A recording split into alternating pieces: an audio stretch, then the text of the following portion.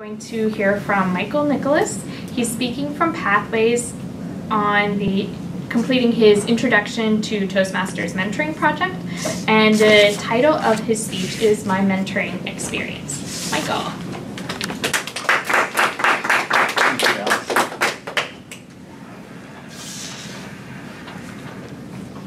Fellow Toastmasters and guests, Toastmasters encourages us members to be part of the mentorship program. The mentorship program allows us to learn from each other in our striving to become better speakers. So what I will be sharing with you would be my mentorship experience. I'll be sharing the benefits of mentorship that I experienced, and also listing out experiences where I think mentorship would have been more valuable. And then I will wrap up by talking about mentorship versus coaching, and also the globalization of mentorship. So, a long time ago, when I was first starting in my career, I was assigned a supervisor in my work in the finance industry. And this person was assigned to you to help you grow in your role. So I was an analyst, and I didn't know what I was doing. Essentially, this person was there to guide me and to assist me as I grew and learned different things in the department. So what were the benefits? First, it was easier for me to reach my goals. So goals were lined up. My mentor would talk to me about, these are the goals for the month. I'll give you feedback. These are goals for the quarter. These are goals for the year. Secondly, it was easy for me to learn and develop in my role. I was more relaxed and open to learning. That helped a lot. Third, I had better camaraderie with people in the group.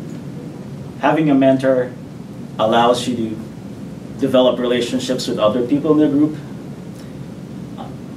Introductions were made, certain connections were made with not just our group, but different groups in the team.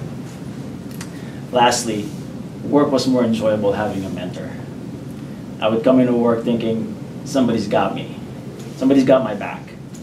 It wasn't an excuse to be lazy or to be more complacent. I think having a mentor actually made me more engaged, knowing that somebody would be reviewing my work and closely monitoring my progress and improvement.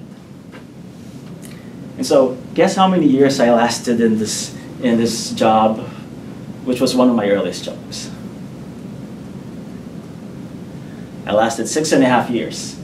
In my last role in this company, I was a role above the mentor that I had when I first started. And I actually had the opportunity to mentor other people as I got more comfortable and as I developed and advanced in the company. So a few years later, I went into a manager role where the underlying managers didn't want to be mentored. And the person that I was reporting to was not clear and really did not show, or there was just no opportunity for mentorship, I should just put it that way. And so what happened? A lot of misses, misunderstanding. So things that were supposed to happen did not happen. Things that happened were not supposed to happen. Miscommunication, a lot of like back talk, a lot of office politics, a lot of drama, if you will. And then misunderstanding, miscommunication, missed goals, and missed opportunities is what I would say. It didn't help that the people that were reporting me were applying for that job that I had. So that position where there's a lot of mistrust, and it just didn't work out.